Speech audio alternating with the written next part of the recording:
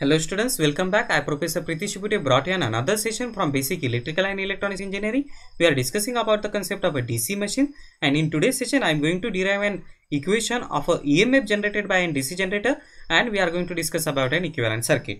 Now what is an EMF equation? See, if I say it is a DC generator, it is nothing but it is going to generate an electricity. Means what it is going to generate? It is going to generate an EMF or voltage. But here comes the question. How much amount of EMF or how much amount of a voltage it is going to generate? So that answer we will get in this today's session. See, we already know about the Faraday's equation. Faraday have already defined it as EMF generated by any circuit is equal to minus n d phi, or we can write it like a del phi by del t.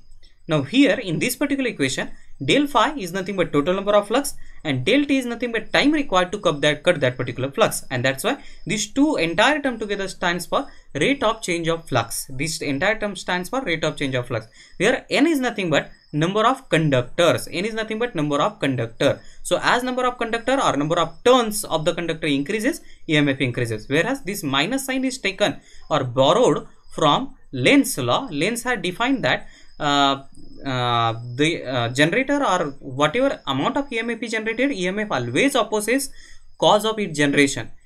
Whatever may be the reason, it opposes that particular reason of generation. That is nothing but a Lenz's law. So Lenz's law had integrated this minus sign over here. Now in this particular equation, if I know del phi means total flux, can I calculate? Yes, very simple. Phi, let's say in my equation, phi is nothing but flux per pole and P is nothing but number of pole. Let's say then total P into phi, this will be? This will be equal to total flux. So total flux, how much is the total flux generated in a circuit? P is nothing but number of pole and phi is nothing but number of flux per pole, means how much amount of a flux is generated by each individual pole, and number of pole into that will get us a total number of flux. Chalo, we got an first entity. Let's put it in this particular equation. So that is nothing but P phi. I have substituted this del phi over here. Now second case is how much amount of a time it takes to cut the entire flux.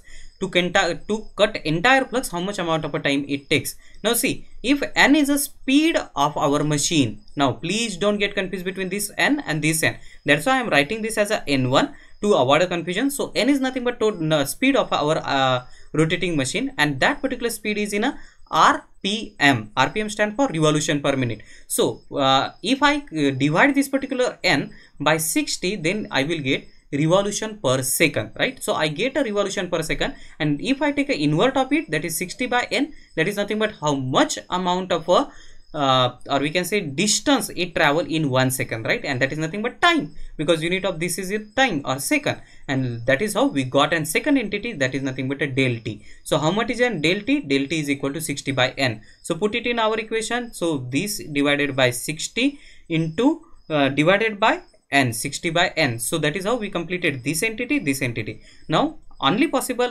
remaining entity is number of conductor, that is nothing but n1.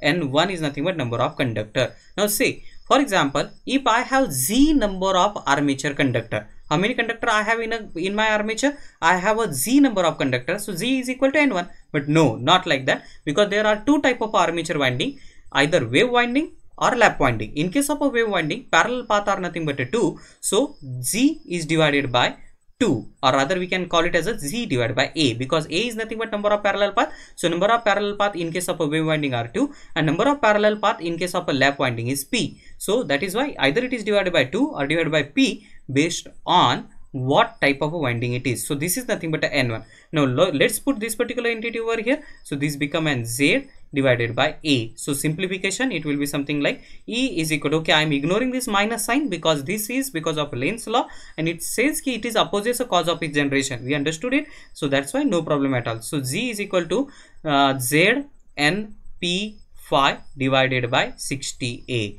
P phi NZ divided by 60A. So this is the amount of a voltage that our generator is gonna generate. So that is how we have derived an equation of a EMF. So this much amount of a EMF will be generated by our DC generator. So first problem we have completed. First point was EMF equation. Now try to understand what happens in case of a motor. Try to understand what happens in case of motor. Motor is a circuit which convert an electrical energy into mechanical energy. So here it is opposite. It is not generating a EMF, rather we are applying an EMF and it is getting converted into mechanical power. But there comes a simple problem. In that case also, there is an field winding and there is an armature winding, right? And whenever that armature winding start rotating inside a field winding, that armature winding is gonna cut a field winding flux. So in simple term, we can say that even if motor is supposed to convert an electrical energy into mechanical, but as there is a cutting of the flux associated, so that's why some amount of a EMF or voltage will be generated inside the armature of a motor also. Some amount of a voltage will be generated inside the armature of a motor also. That is nothing but rotor of the motor also. So how much amount of EMF is generated? Equation is exactly same. Only what we did, rather than writing it like EG, we are writing it like EB. EB is nothing but a back EMF. So back EMF is nothing but the amount of EMF generated back in an rotor of a motor. EB is nothing but back EMF, that is nothing but amount of EMF generated inside a rotor or armature of a motor. Only we changed it, we replaced the EG with the AB. So this is an back EMF. So now we understood the concept of back EMF, why it is generated, and then we can proceed to draw our equivalent circuit. Now see, this is our equivalent circuit. Now see, this is an official symbol of an armature winding. We have one circle rotating and representing a rotating part, and we have these boxes on both the side. Those two boxes represent the brushes of armature. These two boxes represent brushes of armature. So this is an symbol of an armature, and EB represent an back EMF generated. Positive side, negative side indicate that this particular will be positive EMF side and this will be negative. And this is an equivalent electrical circuit. So this is an equivalent electrical circuit. So now equivalent electrical circuit consists of three components. One is very obvious, EB. EB represent the back EMF generated. Then second is RA. So armature is an coil. So that coil had some resistance, even if it is made up of a copper, but copper is not a superconductor. That is why some resistance is associated with copper, and that is RA. So that is shown over here. Don't forget that in last session we discussed about losses, and that is nothing but IA square RA. This is amount of loss takes place inside a armature. So this is about an losses. So this RA represent a losses factor.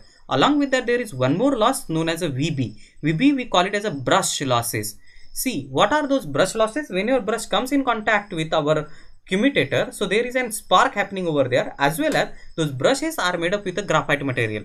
Graphite is a good conductor but not a best conductor of electricity, and that's why there are some losses associated with the brushes.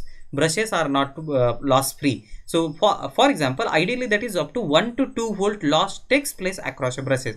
So those losses are being shown as a VB. VB is nothing but a brush loss, RA is nothing but a armature winding resistance, and EB is nothing but back EMF. So if I apply a KVL across this particular, I will get this as V, applied voltage V. This is an applied voltage V is equal to EB, that is back EMF, plus IARA, means voltage drop across this RA resistor, plus VB. So this is known as a equation of a voltage or equation of back EMF in terms of voltages. So this is about an equivalent circuit of armature. So this is an equivalent circuit of armature. Now similarly, someone may ask a question, what is an equivalent circuit of a field winding? As there are no brushes associated with it, so there is no brush loss, there is no EMF generated in it because it acts as a magnet.